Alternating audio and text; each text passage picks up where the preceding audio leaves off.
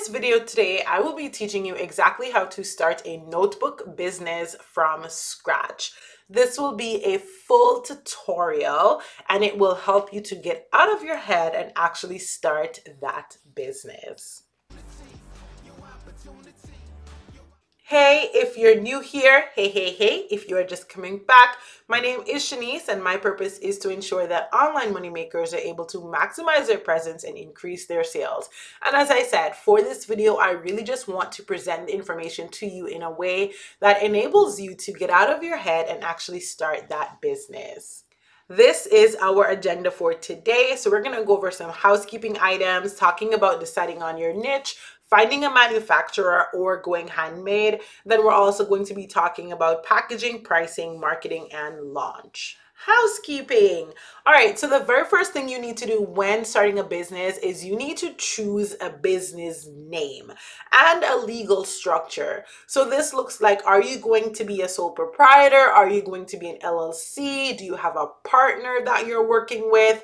But the most important thing here as you're looking to get started is actually choosing that business name. When you do come up with your business name, you want to make sure that you immediately head to Google to check that the domain is available. You do not want to choose a business name that you cannot get the website for, because that will eventually cause confusion for your customers. And sometimes when they're actually searching for you, they're going to land on somebody else's business page. So you want to make sure that you find a business name that is completely unique and that the domain is available. You can also check with your state to make sure that the name is available to be registered. So that would be the next thing that you need to do, is register your business with your state. Now, I know that this does cost some money. You don't have to do it up front. If you want to, you can. But personally, when I was starting my business, I made a little bit of money first before I actually went ahead and got the business registered.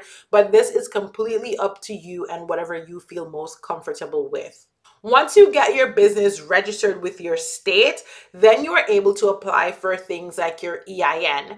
Now, your EIN is really great for tax purposes. It's also going to be great for setting up your finances. So your EIN is basically like the social security number of your business.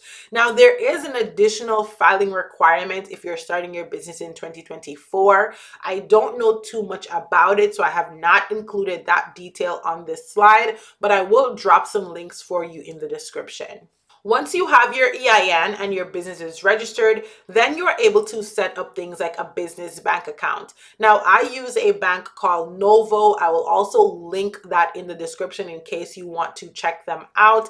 But I have a business debit account with them. And then later on, I went ahead and I actually set up a business credit account, so like a credit card for my business using Capital One. So I'll drop both of those links for you in the description in case you are at that stage looking to get either a credit or a debit card.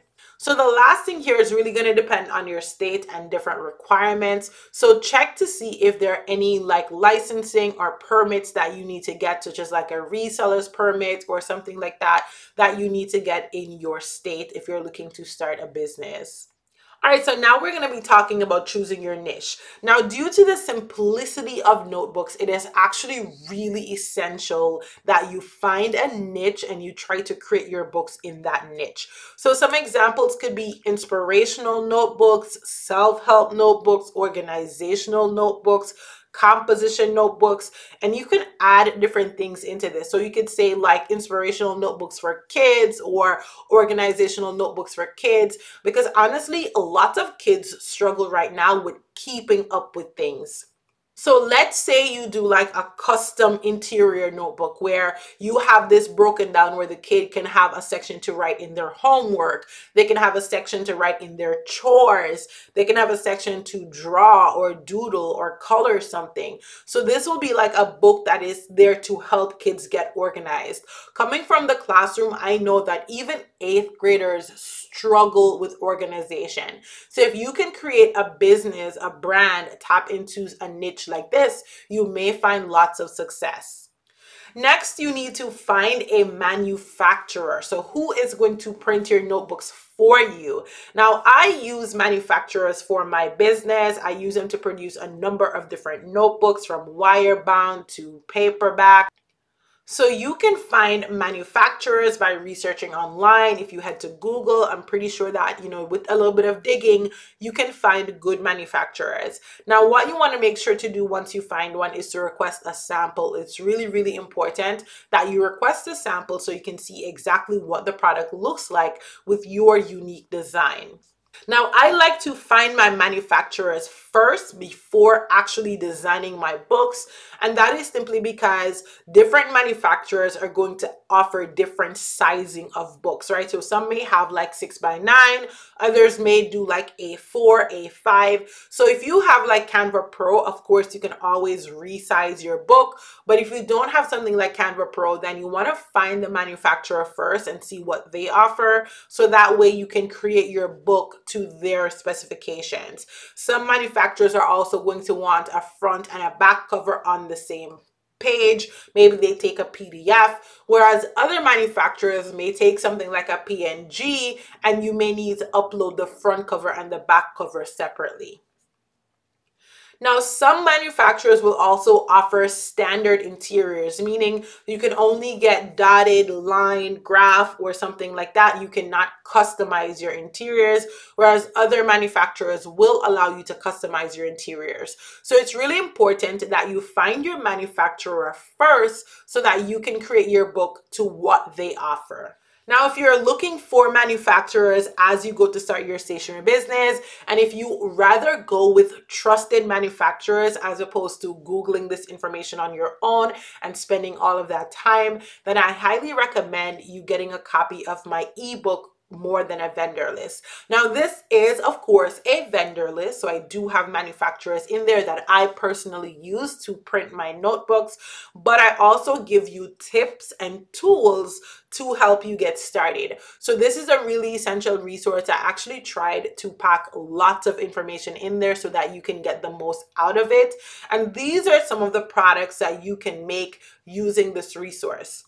So I have made a number of different types of journals, so wire bound, spiral bound, paperback. I've also made sticky notes, which was the main product in my stationery business, as well as notepads. And a lot of times I did sets, right? So I did a sticky note, a notepad, and a journal in a set together. And those were actually really popular. So people really like when they can have like 3 items that kind of look similar or follow a similar theme. So that is something that you can do in your stationery business as well. Now, of course, you don't always have to use a manufacturer. You could 100% go handmade. However, going handmade will require crafting. So having some type of crafting skills. Like I've seen people who would go to the Dollar Tree, buy the Dollar Tree journal, come home and then either sublimate that journal or wrap that journal. So there are lots of different things that you could do if you're looking to make just different types of notebooks. I've also seen people purchase machines and do these things at home. So you can make spiral bound journals at home. You can even do wire bounded journals at home. And these are actually going to cost about $150. Now, as we jump into pricing and packaging, you can literally price your journals for whatever you see fit. I typically charge anywhere from $16 to $18 for my wire bounded journals. If I'm selling something like a paperback journal, then I usually charge about $10 for those. I typically don't sell those outside of Amazon because I don't find that people really purchase them outside of Amazon, just because on Amazon you can get those journals for like $6, $7. So I find that the demand isn't really there for paperback journals outside of Amazon KDP. However, wire bounded journals really sell a lot outside of KDP. Now, in terms of packaging, there are a couple of different things that I like to do. So whenever I'm selling my wire bounded journals, I either put them in cellophane bags. Hopefully I'm pronouncing that correctly, guys. I'm bad at pronunciations. So this would be like an 8x10 bag. You slip it in there and you just kind of close that bag. or I would wrap it in brown paper. Now I'm doing this because with the wire bonded journals, you don't want with the tossing that the cover rips off or anything like that. So I like to either put it in a bag or wrap it in brown paper.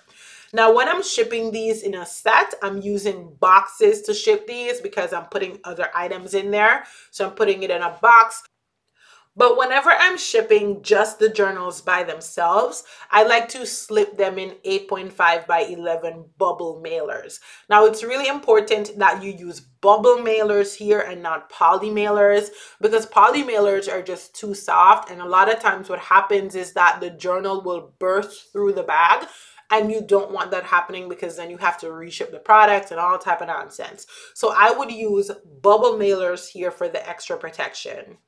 And of course, this is the more affordable option. There are other options out there because you can use those hard cardboard shipping packages, but I find those to be really expensive as opposed to the bubble mailers. So that's kind of why I go this route.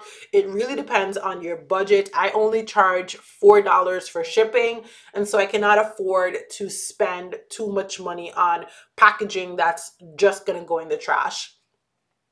Now, as you can see on this slide, I am not recommending any additional items. So I don't recommend starting off your business with like custom package tissue, or I don't recommend any of those things, custom packaging. All of those things are expensive and it doesn't really matter when you're just starting out. Honestly, to me, it's a waste of money. Well, as you grow and as your business gets bigger and you have, more consistent sales coming in, then you can invest in those things because then it's not going to cost you that much because you can afford to order like 1,000 bags or, 500 bags or something like that.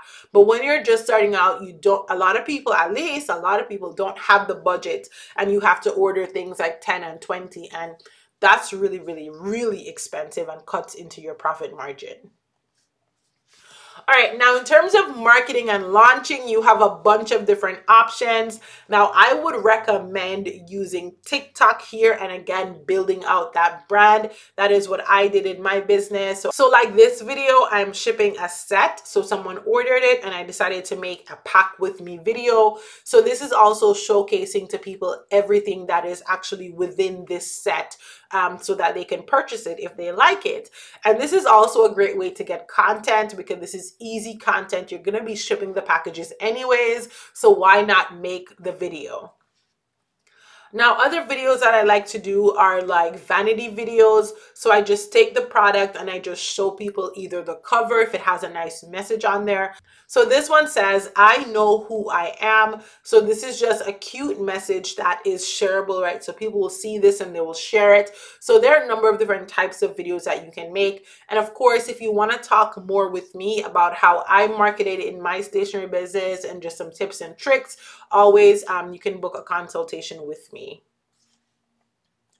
Now that is pretty much it, you guys. As I said, I wanted to present to you a no fluff walkthrough of how to start your notebook business. I really hope that this video, is helpful for you and that you are able to get started. Leave me your questions or comments, on this video. I really appreciate the interaction with this. Go ahead and hit that share button if you don't want to start a notebook business, but you know somebody who does. So go ahead and share this video so other people are able to get this information.